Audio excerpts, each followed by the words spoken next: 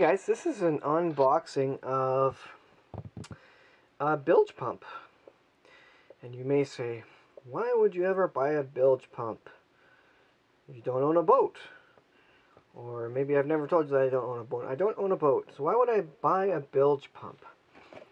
Well, this is going to be a part unboxing, part detail about emergency preparation and being ready for all sorts of things. I'll get to that part second.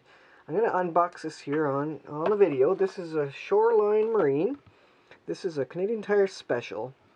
It's 600 gallon per hour pump, and it is completely submersible.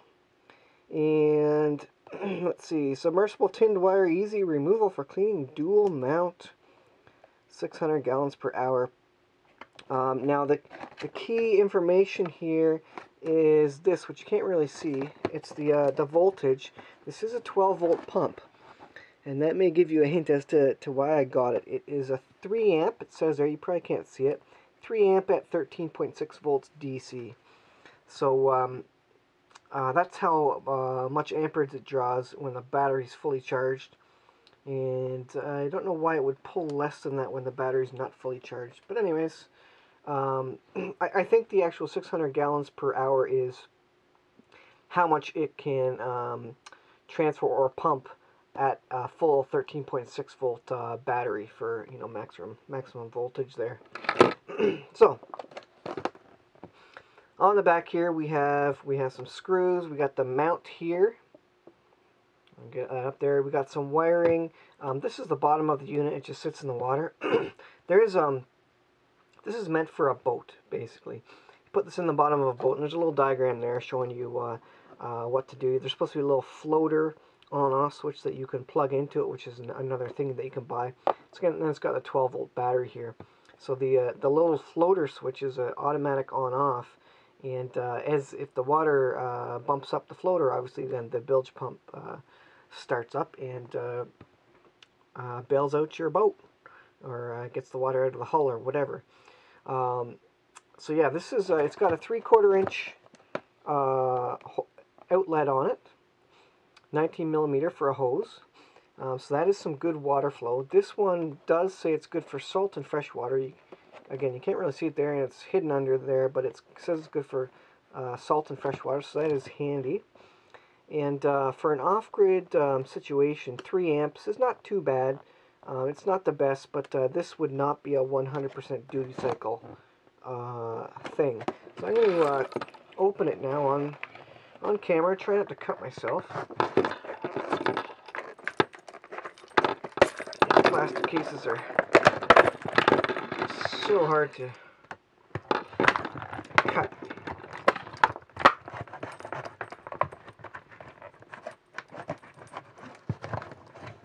And I don't think I want to be doing an unboxing where I cut my finger or something, so let's see. Alright. Here is the guy. Pull that out, and so you can see how small it is. It fits in my hand. It's a pretty tiny unit. It's pretty light. It is made in China. It is fully submersible, so that is good. Just looking in there, I don't see a... Must be an impeller down there somewhere.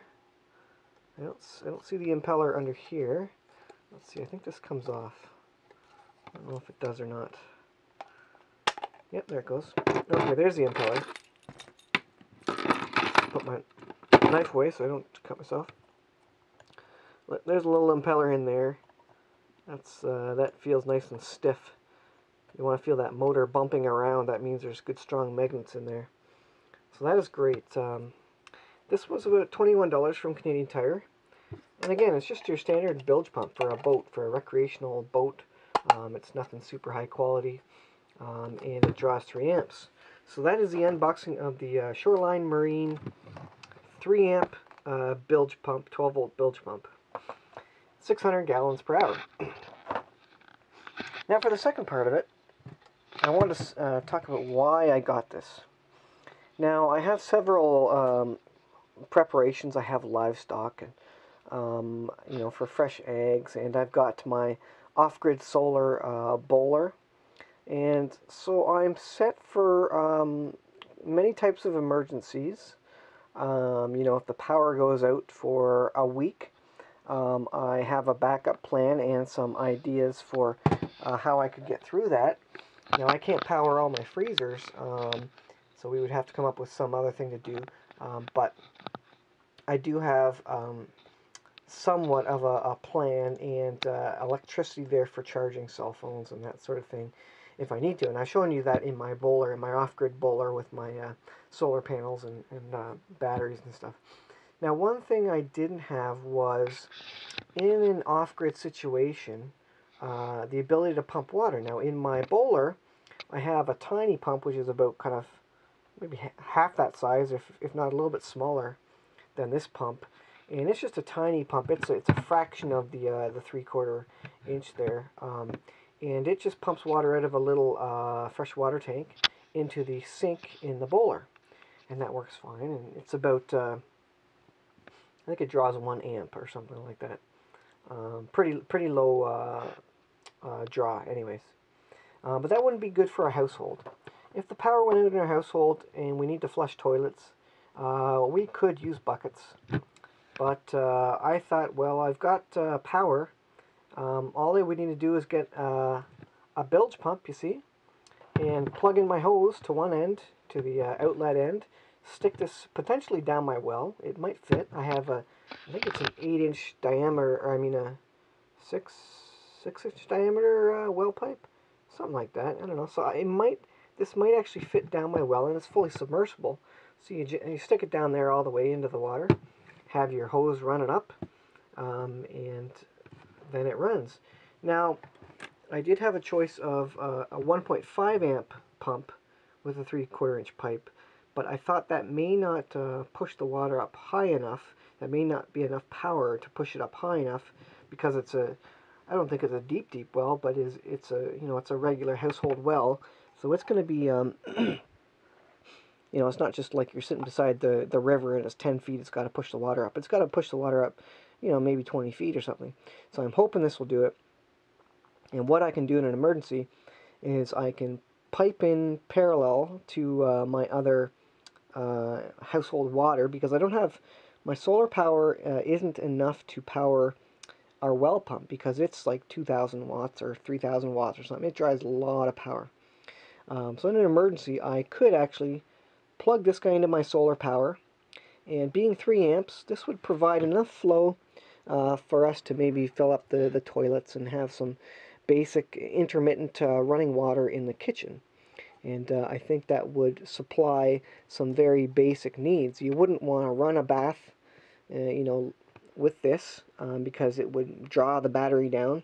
So if it takes 3 amps every hour, that's going to take a lot of electricity. It's going to take a lot of solar power.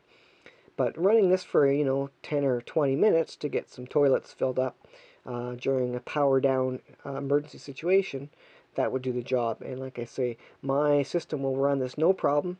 My solar panels on a sunny day will bring in 7 or 8 amps per hour. So this drawing 3 is again, that should be a fully sustainable load on my solar equipment, my off-grid equipment. So this is kind of the last piece of the puzzle to my you know, emergency preparation stuff, my homesteading stuff, my off-grid stuff. This is kind of the last thing that I needed. I have the electricity. I didn't have the water. We do have the heat because we have a wood stove. So we've kind of got all the components to survive for some time if we had to, off the grid without electricity. And I think this is kind of a luxury. I mean, you wouldn't really need water, but, you know, you wouldn't really need the ability to pump water. But you know, if you're going without electricity for you know, a week or two or whatever, then certainly something like this could come in handy and provide some relief and some luxury to that situation.